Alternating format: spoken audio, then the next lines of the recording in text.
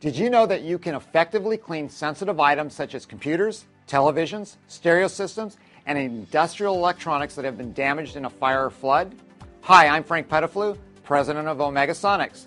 Here's a brief look at the restoration process for sensitive electronics.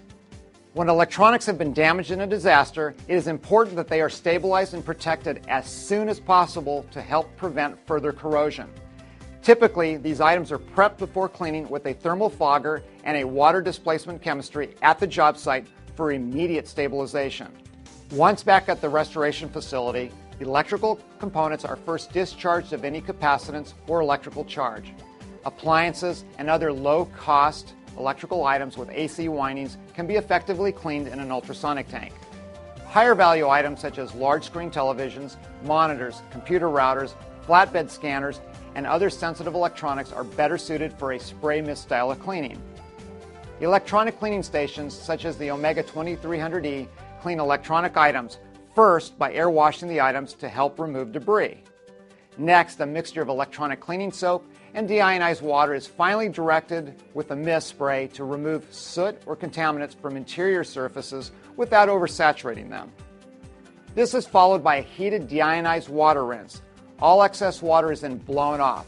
This method can thoroughly and safely remove 100% of contamination caused by fire damage. Then, cleaned items are placed in a drying chamber such as the Omega 6500E for a minimum of 6 hours where warm, dry air recirculates over the components to ensure thorough drying.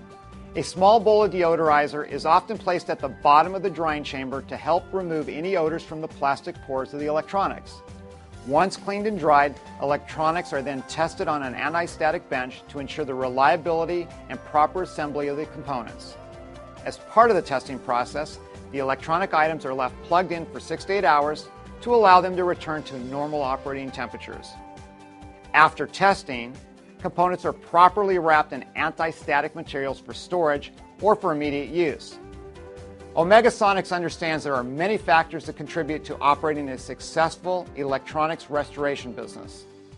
This is why we are committed to providing premier ultrasonic and electronic cleaning equipment, the highest quality customer service, and the finest after-sales support in the industry.